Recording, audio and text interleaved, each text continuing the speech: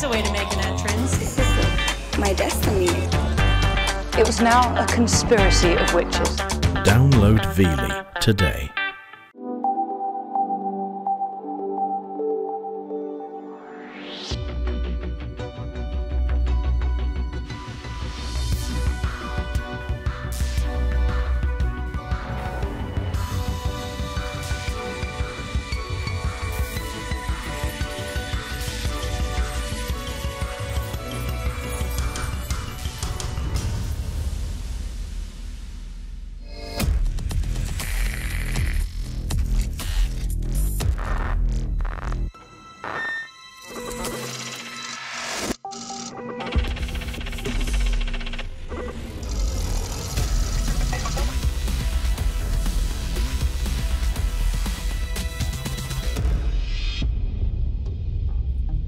As with most things that are new and strange in our lives, Hollywood has made us rather fearful of artificial intelligence, or AI.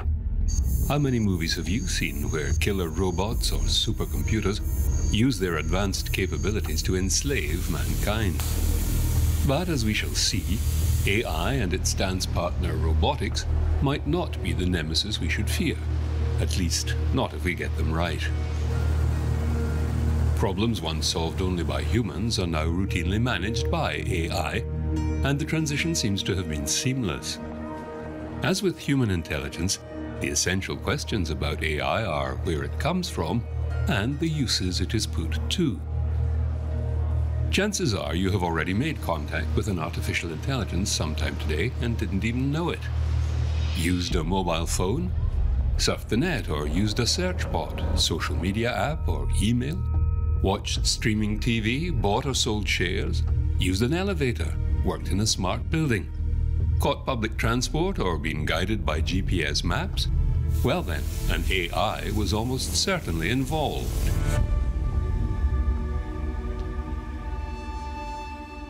Quite obvious, we think our intelligence comes from the brain, so why don't we make an artificial brain?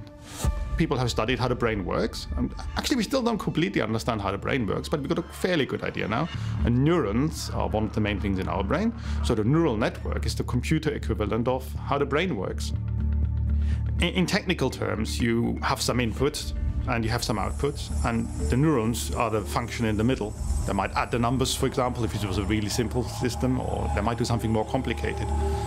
With that kind of neural network, you can only solve relatively simple problems. So early on, that technology was very exciting, but then it didn't really work for more complicated things like, for example, images.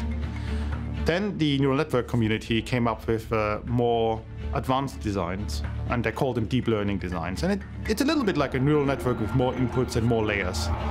So deep learning to me is more complicated neural networks in a way. And it works really well actually, because it can now process much larger quantities of data and solve much more difficult problems.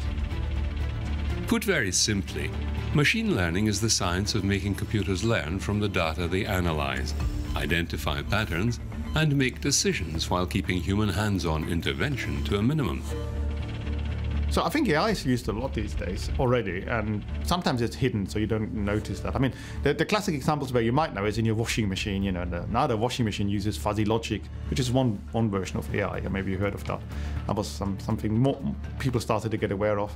But I think AI is actually used a lot. I mean, for example, did you come by a tram this morning? Well, the timetable for the tram was designed by AI, for example. So you wouldn't know that, but that's how it's done. Already AI is used a lot for medical data to help with things. And talking to your doctor, you might not be aware of that, but already they're benefiting from this. So it's used a lot, but it's still in the early stages, and I think the use will increase further and further.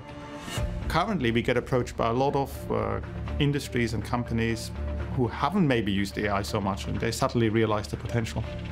I think the first step is to collect the data for them, and they're kind of reaching that point now. And now they're like, oh, what are we going to do with all this data? And then comes the AI step.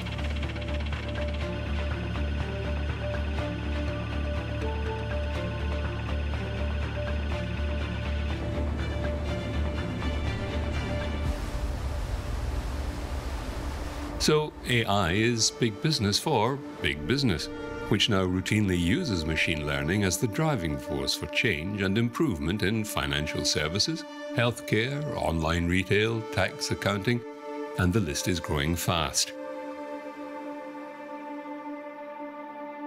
Investment in AI is skyrocketing as it turns itself into an essential tool for data-driven decision-making. How far can machine learning go? And should we be figuring out a system of checks and balances to control its applications to human life? If you like, machine learning algorithms are always improving. There's a lot of research right now going on to doing machine learning more effectively, more efficiently. And one thing you learn about research is whatever the current technique is now, we can always improve on it. And so machine learning would be the actual algorithm that would eventually result in artificial intelligence, but it's only part of it. So, for example, machine learning doesn't include the preparation of the data, it doesn't include the modeling of the problem, and it doesn't really include what happens later on, which is the translation of the computer solution to the real solution, which may also involve some steps. The early steps in machine learning involved games. IBM's Deep Blue computer beat Russian chess master Garry Kasparov. Then the famous Watson supercomputer won the game show Jeopardy in the US. More recently, Google's AlphaGo program beat one of the world's best players of the game Go, Lee Sedol, by 4 games to 1. Shortly after, the new AlphaZero AI beat world champion programs in chess, the Japanese game of shogi, and Go with only 1 day's training. This is called deep learning. What this particular set of machine learning algorithms was able to do was play enough games against itself to learn not just the rules, but learn the best strategies. So the deep learning part of it refers to a particular neural network or a particular machine learning algorithm set up in a particular way and played itself millions and millions and millions of times. So as we've been studying this for some time, I mean, one of the things about intelligence is creativity. For me, at least, that's very important. And that's one thing we're struggling with a little bit at the moment, how to make things not just fast and, automated. I think in the beginning, artificial intelligence, people thought, oh, if it's automated, that's intelligence. But now we're thinking it has to be creative as well. So maybe a new move we've never seen before in chess, that would be artificial intelligence. When a website recommends specific items to you, it has used machine learning to analyze your buying history. That buying history, combined with millions of others, is currently creating the future of retail. So that would be really simple. That's more like the automation. It's like somehow they leave a cookie on your computer, they remember what you looked at before, and then maybe the ones you clicked at, you get again or something, that kind of thing. It's not very AI. AI would be if they give you an advert which is somehow similar to the previous one, but not the same. So maybe you clicked on CDs, and now you're getting a CD player. That might be AI. Or something like you click on Mexican recipe and then you get a Mexican restaurant or something. That might be, oh yeah, okay, that might be where the AI comes in. And actually, this idea of what's similar is quite difficult for AI still. We have to learn that over a long time. Why is a Mexican restaurant similar to a Mexican recipe? I don't know. It's quite advanced actually for a computer to figure that out. Because maybe you don't want an advert for a tin of red beans, right? With all that social data freely available, what could an AI mine for other uses? I was at a talk a few years ago where someone from, I think it was the British police or some similar institution, talked about how easy it was to track down certain VIPs, in this case, a member of the royal family, for example, from Twitter. Because they appeared at some festival, some public appearance, and as naturally happens on things like Twitter, people would take photos or tweet, oh, so-and-so just went past, we just saw so-and-so, and it was frightening how quickly they could determine not just that so-and-so was at this event, but within 10 metres of their real location. So if you wanted to be frightened, you could say, gee, a terrorist could have done exactly that same thing, or someone who wanted to kill or harm this particular person, that sort of thing. So it's certainly technically possible to take a lot of information that is perhaps freely available on social media to people's own detriment, whether they realise that or not. It's certainly possible. Another danger perceived by some is the application of AI to robotics, the natural progression of AI into the real world. So there are lots of AI systems we call bots, bots, chatbots, search bots, they're not really bots in my sense of what a robot is. A robot has to be a machine that works in the world. Now, inside the machine, you've got batteries, you've got motors, you've got computers, and very likely you've got AI in there. So the software inside a robot is the AI. So you could think of a robot as AI plus legs, wheels, arms, propellers, or whatever. It's got to be a machine. Many of the things that we take for granted, I mean, if you think about it, children, how long does it take for them to learn things? It's really not that quick, right? And it's the same thing for the computer. It's really not that easy. It takes years to learn things. So deep learning accelerates some of this. And learning the difference between an apple and a pear, a computer takes a while to learn this kind of thing. So the robot is just an extension of this, where you want to pick up the red cans and you don't want to pick up the blue cans. You have to learn first what's red and what's blue. Computer doesn't know that in the beginning. So it takes a while. And so deep learning is one of the things that can really help, because it accelerates some of these things. It can process more data more quickly. I think what always strikes me is the public perception of robots is so different to my perception of robots. And I've been working a long time, I'm passionate about robots. I'm probably kind of rather skeptical about their current state of ability and the rate at which that will progress. So people are always surprised when I tell them that a robot can't sort of look at a scene and say, well, that's a human being and that's a bottle, or a robot can't pick up the bottle. You know, these are things that we take for granted. A child can do this. At the moment, robots still can't. And that boggles people, because their whole perception of robots comes from what they see in the media, from Hollywood. And yeah, that's so far from what we're able to do now. Hope one day we'll get there, but it's an aspirational thing. You know, we want to be able to build robots like they have in Hollywood, but they're also a curse, because everyone compares our robots with those, and yeah, we don't measure up.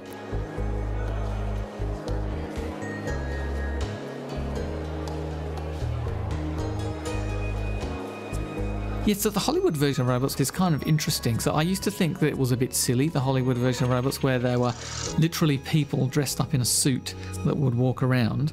And then a whole lot of researchers around the world started to develop humanoid robots, right? So robots that look like people. And people would question why do that? Because, you know, it's very difficult, right? But there's a very good reason to do it, which is that we've built our whole world for us, for humans. So door handles are a certain height, kitchen bench tops are a certain height. The world has been constructed for a humanoid.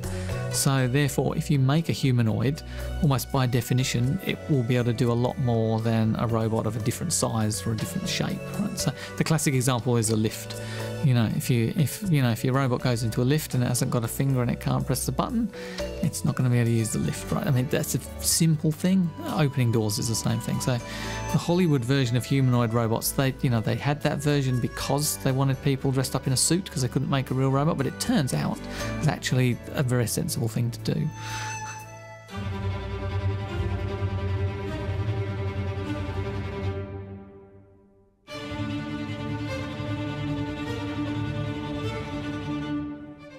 So I guess the most promising initial forays into robots that cook and fold laundry, for example, are in sort of contrived environments. So rather than having a robot in your home that uses the stove the same way as you do, it would have a specialist stove top, it would have a special set of cooking pans and equipment, and the environment is set up so that the robot is most able to do its job.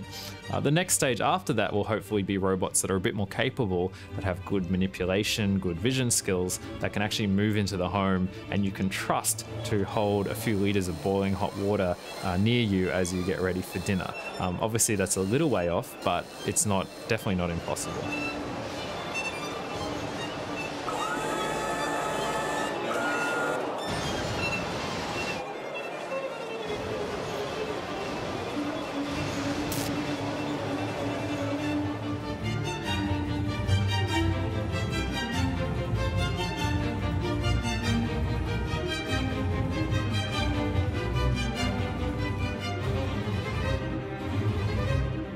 One obvious benefit of AI is that it can take the drudgery out of some human tasks.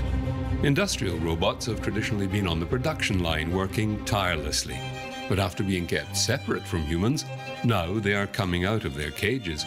And important questions arise.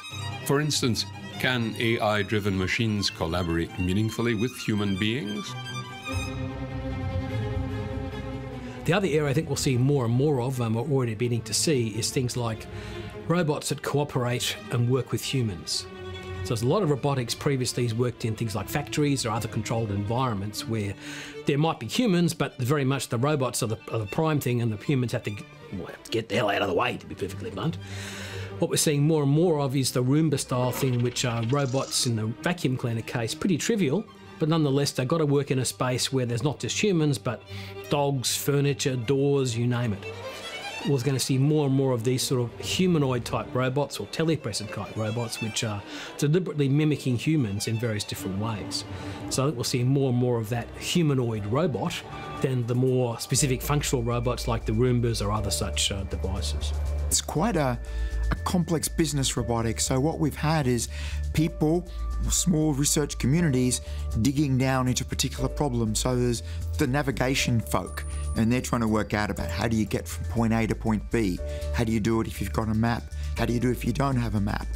We've got other groups of people who are figuring out how you pick things up. Other group of people figuring out how do you understand a picture? How do you understand spoken commands? So all these different groups looking at very narrow aspects of robotics. Go to a robotics conference and that's what you'll find. There's a room full of people discussing each one of these things. Slowly we're starting to integrate that together. But so far we haven't really built anything that is as competent as a human being. We had people who worked on feet and legs. Now you see quite good humanoid robot machines. So a machine with arms and legs can walk over all sorts of quite complicated terrain, but they don't have a vision system like we have it. That's probably the next step of integration. And the other area of integration that's lacking is the ability to pick things up. So it's hands, fingers and arms, the ability to grasp. And not just grasp something, but to manipulate it in our hands. So I could pick up a knife, manipulate it in my fingers and then hand it to you, handle first.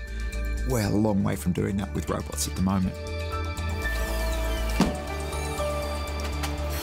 On the other hand, so to speak, advances in mobility by robotics companies have seen exceptional demonstrations of both agility and speed.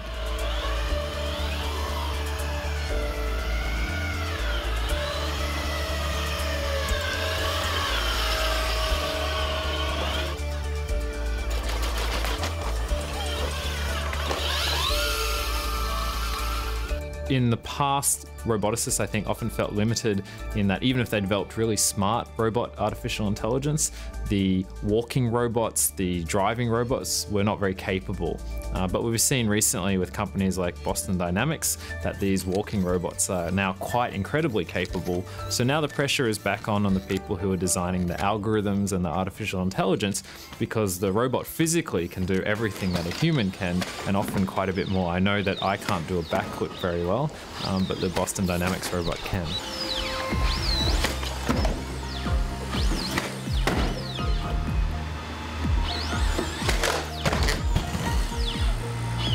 If you look at their most recent one, the Spot or Spot Mini, a yellow robot with four legs, it's got quite sophisticated 3D sensors on the front, the back, and each of its sides. So it knows what's next to it, because it is able to walk not just forwards and backwards, but can also do a sort of crab-like gait sideways. So yeah, it's got very good spatial awareness. It knows what's all around it, and it can sense the sort of terrain and work out where it should be placing its feet. Could robots with these levels of agility be stationed in nuclear power plants? In an emergency, could they autonomously spring into action in biohazardous conditions? It probably would be good to do that, but you bump up into the problem of robotic capability at the moment. So a robot that can move through an environment that is perhaps physically disrupted. So perhaps there's rubble on the floor now because the ceiling came down. It's probably beyond what a wheeled robot could do, so you probably want a robot with legs, 2 legs, 4 legs, 6 legs that can go over that. It's also got hands, the ability to grasp a valve and turn it. We can demonstrate this sort of stuff in the laboratory. We can demonstrate it in competition. So there was for pretty well publicised robot competition a couple of years ago, the DARPA Robot Challenge. And robots had to do exactly those things. They had to go through doors, ride in jeeps, walk over a rubble field, turn a valve, cut a hole in a wall. And there was a robot that won that competition. Many robots failed in that competition. It's only 2 years ago. So some of the smartest, most competent roboticists in the world, knocked themselves out to win this challenge, and the results were kind of ordinary. 5 years' time, we might be able to do that.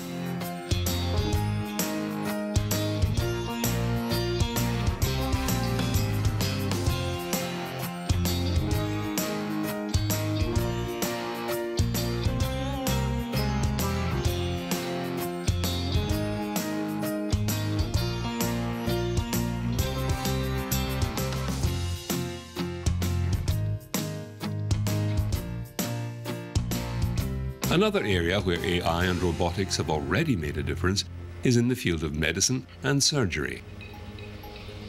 So the thing I'm working on at the moment is a lot of medical data, because I like that, and we're working on uncertainty.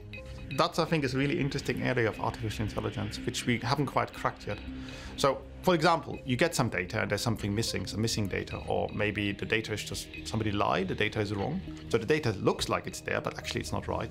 So, or maybe sometimes the experts just can't agree what it means. One doctor says, yeah, it's this, and another doctor says, no, it's that. So when we have that kind of data, which is just not clear, how can we use artificial intelligence now? You can't just learn from it in the classic way. You have to come up with a new way of dealing with it. And that's what I'm working on at the moment. I had a colleague of mine several years ago talked about an application of what we now call machine learning that actually ended up saving lives, because there was this application of, I think it was children with cancer in somewhere like Singapore or something like that. And they had this practice of always giving everyone with these particular symptoms the same level of the drug. What he did was purely by looking at the data. He's not a medical doctor, he's not no medical expertise whatsoever. It's by simply looking at the data saying, what if we varied the dose we gave to the people depending on their age or other such characteristics? And they went from something like a 30% survival rate to an 80% one. And that's without any medical knowledge, purely looking at the data. So I think there's a lot of things in medicine like that. We have a lot of data that's being accessed in various different ways, but probably only starting to mine that data to see what can we learn from that, the same way we talked about mining for retail applications, but mining for medicine is certainly one that way. So I would have thought when you do something like with robotics and for surgery, the first thing would be to control the arm or the surgical tools really carefully, and that needs some AI because the resistance you might get from something might suddenly change and that kind of thing. So I think the control would be the first application for AI, and that's probably very difficult. So, a millimeter might make a lot of difference there, right?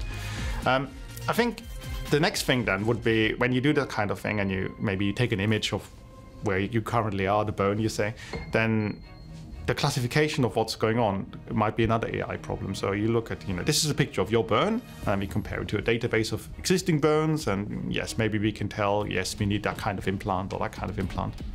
For example, we're doing a lot of surgical robotic work, and looking inside the body. And if you use low definition cameras, you can't see much texture on, say things like cartilage. Whereas if you use super high definition imagery and the right sort of lighting, there's a chance you can actually pick up texture, and that can make the solving problems easier. We can preserve fine structures. We have a three-dimensional view and a tenfold enlargement of the surgical area. We have instruments that are superior to the mobility of the human hand, and we can operate without shaking. So definitely AI can help with that. But I would also think that's still a problem where you need still a human doctor, because too many unexpected things could happen, and because we haven't yet got that creativity and all that, I think a human doctor would have to be there to, in case something suddenly happens or goes wrong, because I don't think we know enough to do just AI. Human doctors also have ethical standards, and this may be the thorniest problem relating to AI. Can an AI system be taught the complexities of human morals, the simple difference between right and wrong? One thing that I found personally very interesting was that at one of the big AI conferences last year, there was some research presented about how do we teach machines to reason the way that Thomas à Becket would.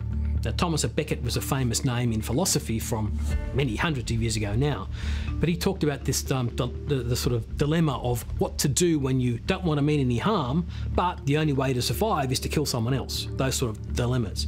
But finding a way to teach robots to reason in that same way, to say, there's no good choice here, but I want to take the least bad one. How do I work out what the least bad choice is? So in that sense, those sort of laws or ethical dilemmas are coming up in all kinds of ways, and I think will increasingly come up as technology gets more and more advanced. So imagine you're driving a car and something goes wrong, and now you have two choices. One is you're going to hit a wall and hurt yourself, or you're going to hit a pedestrian and hurt the pedestrian. Now, who's going to decide which action to take, right? Well, how's the AI going to decide this? And we were talking about this and we were saying, oh, well, if we were driving, we'd probably rather hit the wall because we don't want to hit another person. Okay, so now I'm the car manufacturer and I'm designing the AI to be this, and I'm telling you when you buy the car, and by the way, when you get in a difficult situation, the car's going to hurt you first before other people. Do you want to buy my car? I think there's a lot of legal and ethical work that needs to happen first before we can get into anything like that. A really interesting aspect of some of the driverless cars in the US is that it's become clear, because of the way that the driverless cars interact with other cars, that a lot of US drivers don't necessarily stick to the speed limit. So the problem with driverless cars is they might stick to the speed limit and slow everybody down because they're not doing what everybody else does, they're doing actually what the law requires. Well, is it actually appropriate for the car to say, I will stick to the law, or will I do the least dangerous thing and travel at the mean speed of everybody else, which might be actually a safer thing to do? So it's things like that become ethical, real dilemmas about what is the right way to do it. I think there was something in the news about one of the self-driving cars had an accident. There was a big outcry about that, and we need to stop all trials now. But come on, we've got thousands of accidents on our road all the time, right? So the AI is probably much safer than the human driver. But somehow we're thinking one mistake is already one mistake too many. So what do we want here? Zero tolerance for AI? But that's not how we work, right? So. Yeah, things go wrong all the time. It's the amazing thing when you think about probabilities. Even if something is, we might report in a paper that we're very happy that something is 80% reliable. In the real world, out in a real application, 80% reliable is actually not good enough. Right? So you need to combine all those of different things that are 80% reliable to get a 99.9% reliable before you can actually use something. Yeah, I mean, people are sort of, they are concerned that, particularly if you are dealing with an AI that's totally logical, because humans aren't totally logical. It's a difference. So we'd naturally be conflicts between something that's totally logical and something like us, which we're not quite totally logical. I mean, some people think they are, but they're not really. So I can see how there could be problems. So you would somehow have to build in a more human-like way of thinking, or at least responding into a robot, to sort of prevent or reduce this conflict, because otherwise, yes, there could definitely be conflict. As Hollywood is keenly aware, human beings have a natural fear of the unknown and the new, and it has proven to be a strong influence on human decision-making. The guarded response to AI is no different. So things like air traffic control is one that's been looked at probably 20 years or so ago now. In fact, there was almost a point where in Sydney they almost got to the point they accepted having an AI system to replace the humans. The air traffic control is one of those things that's obviously vital. Any mistake can be fatal, obviously. There are highly trained individuals here, but they're in short supply. It's a high-stress occupation. It's one of those things that all conditions are ripe for saying, surely an automated response would be better. The problem is that getting humans to be convinced that it's better is actually very difficult. Because what if the machine doesn't understand? What if there's a mistake? What if there's a bug? What if there's a problem? So there's a lot of those sort of areas where it might be natural and seemingly, in a very abstract sense, a great thing to apply AI. But the real problem is convincing humans it's safe. And I think to some extent that same fear, even in this case someone who knew the technologies, is replicated to some extent in the general public, because all they see are robots and hear about driverless cars and drones and various other things and say, well, is it rational to think about what a drone might do if it ran out of batteries over my backyard and dropped on one of my children? Well, yes, it is. How likely is that? I don't know, but it's certainly a fear that's there. So there's always been some sort of fear associated with AI, and to some extent that's understandable and natural. We always fear the unknown and what we don't understand. Having said that, I think there are some of the more extreme statements that probably are going over the top when we talk about the rise of the machines or the danger posed by AI as distinct from where the benefits might come. With any new technology, there are always detractors. People with influence have a louder voice than others. I guess to some extent people like Elon Musk or Stephen Hawking coming out and saying, AI we need to fear. Look, they're both great people in their own right, and they know, and they certainly are respected people in their disciplines. But I think to some extent we also have to realise that neither of them are AI practitioners, and a lot of time those sort of headlines are because they're famous rather than because they've got, to be blunt, anything really informed to say about AI. But that's always been the case. There's always been a fear of AI, the rise of the machines, the Terminator kind of scenario, if you like. And that's understandable because a lot of the time, we have to remember, was it Arthur C. Clarke who said that any sufficiently advanced technology is indistinguishable from magic. And magic, by definition, is something we don't understand what's going on. So in that sense, if you are so far removed from the practice of the research or the technology of the science that you can't understand it, it's natural to be fearful about those kind of things, especially when there are, in some sense, some rational fears to be had. A logical extension of our doubts about robotic morals is the fear of weaponizing robots, giving AI the power to kill.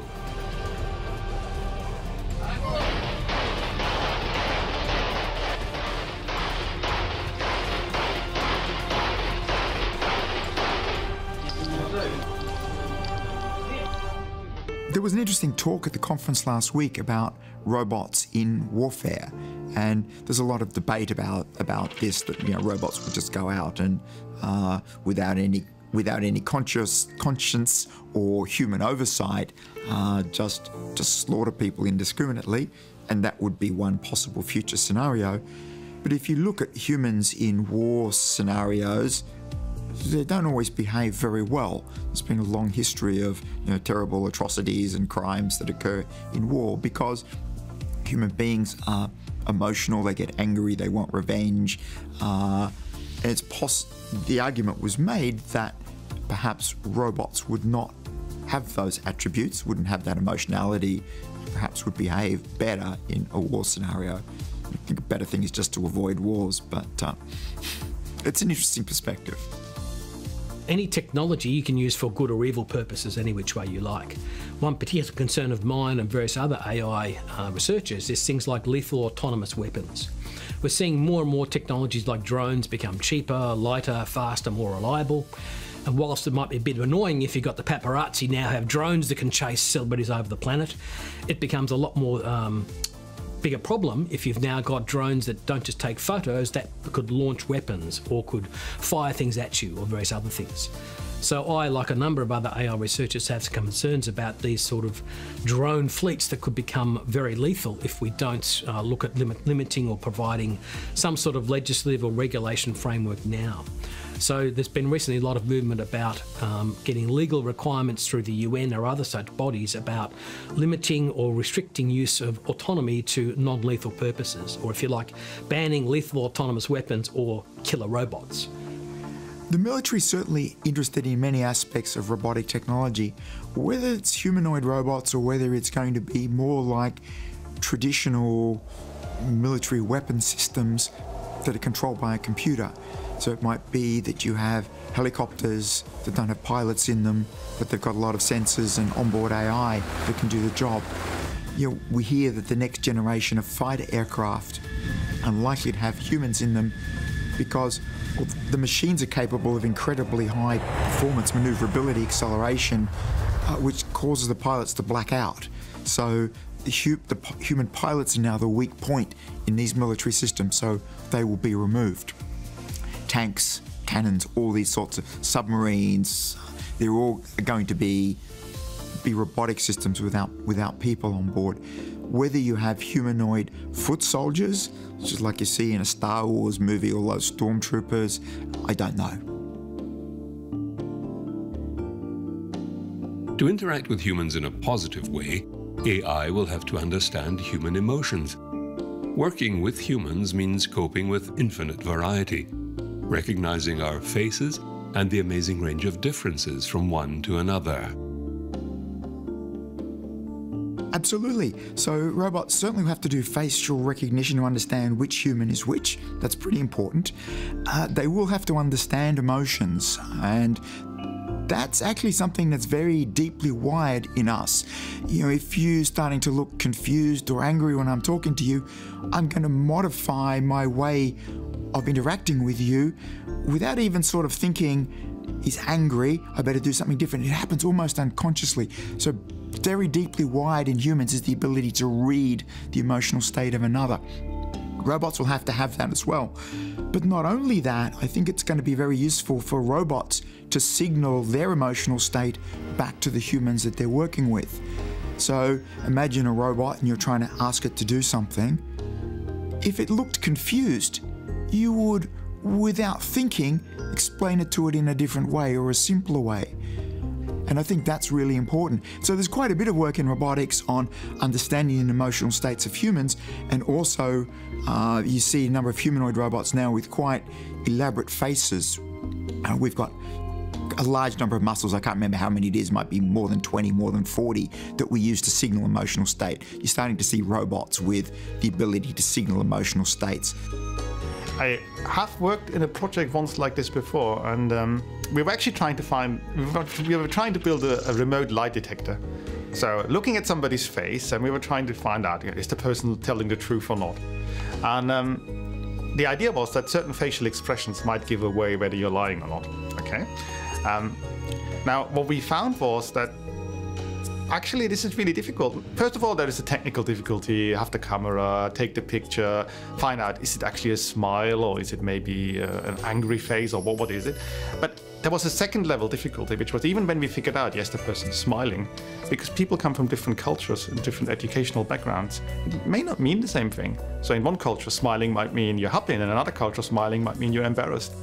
And so actually that turned out to be a really difficult problem beyond the just detection of the feature.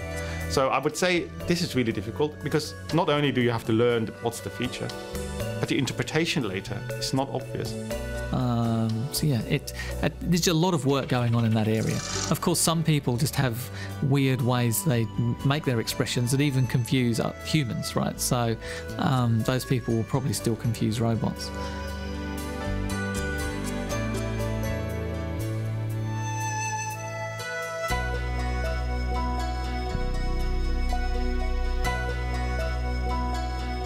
Will we have AI-driven robots in every home?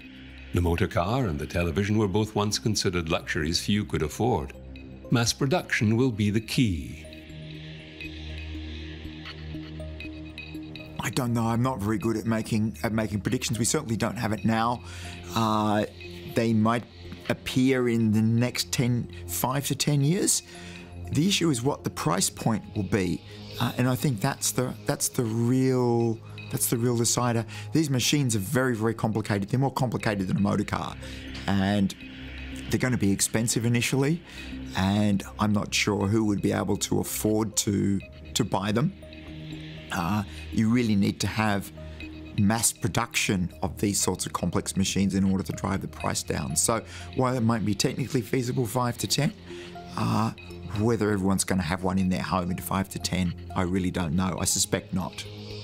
You know, even as robotic researchers, we have to think about, is this thing going to be affordable, or are we just kind of wasting our time, and maybe it will have some impact in 50 years, but not now. So yes, I think now it's a big thing.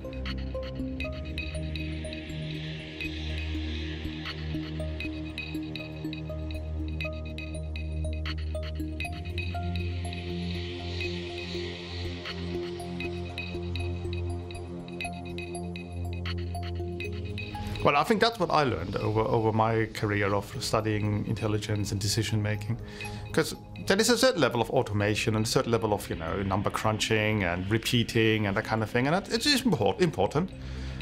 But that actually is only the basis, right? And then the real good decisions come from creativity, ingenuity, novelty, that kind of thing. But let's go back a little bit to one of the reasons why I ended up doing AI. Something that always fascinated me was programming. And very early on, we had this great idea, if only we could get one computer program another computer, then we can all retire. That's great. We don't have to work anymore. So that maybe is not general AI yet, but at least it's quite high-level AI. Now, 20 years later, we still haven't got that. I can program a computer, but we haven't been able to get one computer to program another one. And turns out even that is really difficult.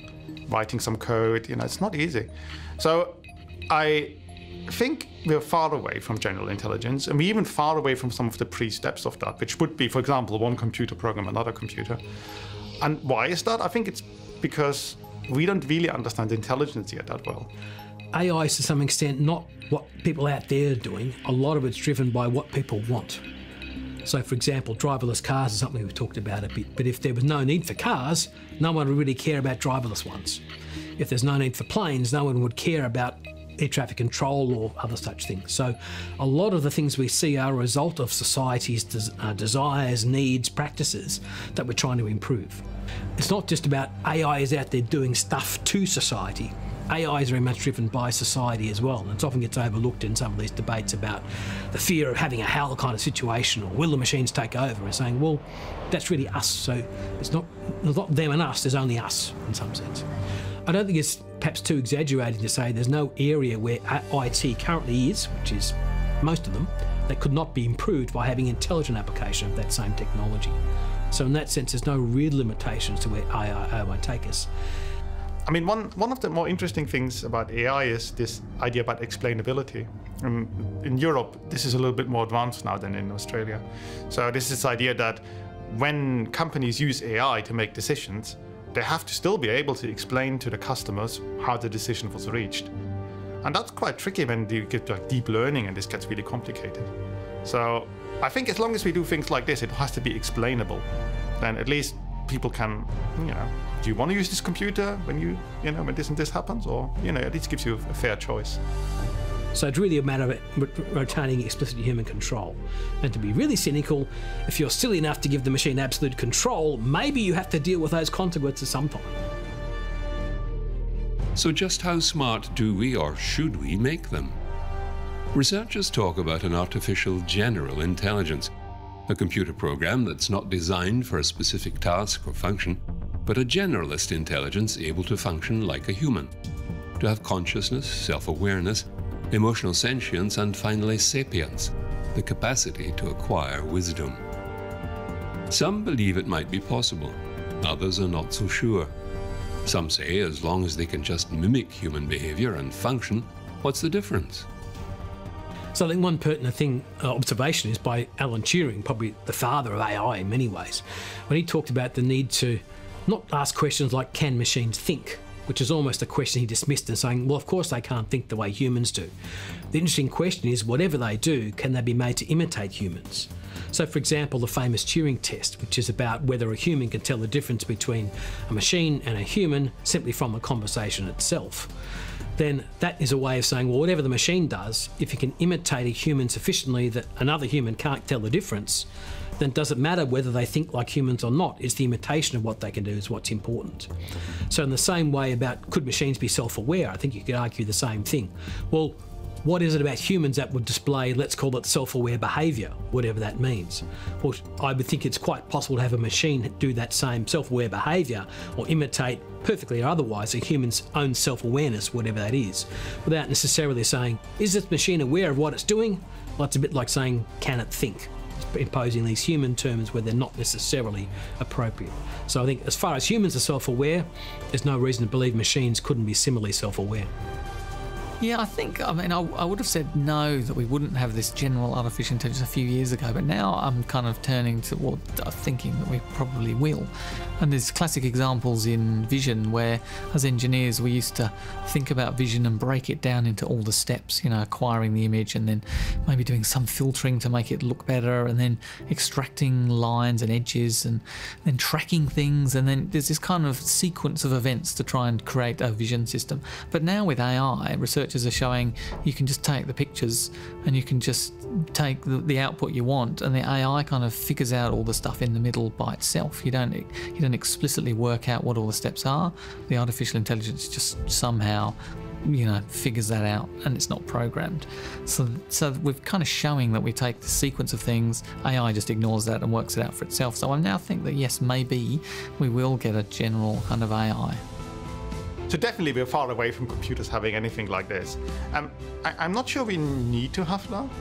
So maybe we could just design the systems without it. So I think the danger, or the question people sometimes have is, oh, what if computers develop it by themselves? I personally don't quite see that because, well, computers are tools, and tools do as they're told. So I don't think if we designed it in the right way, this would ever happen. Now, another question might be, do we want it to happen? But that's probably beyond my sort of philosophical capacities. So it would seem the defining difference between humans and AI is not simply speed and consistency of action. Could it be a matter of creativity? Can human creativity be mimicked or even taught, blurring the lines still further? Yumi took a little bit of time to understand, but we basically had to find time to understand his movements. Then, when we found the way, everything was pretty easy, and the flexibility of the arms of Yumi is absolutely unthinkable, not even incredible, unthinkable for a machine. It is absolutely fantastic. It goes far beyond the simple Taktstock, as they say in German. It is something much more evident, it is something more artistic, and the flexibility of the machine is basic for this. Absolutely fantastic.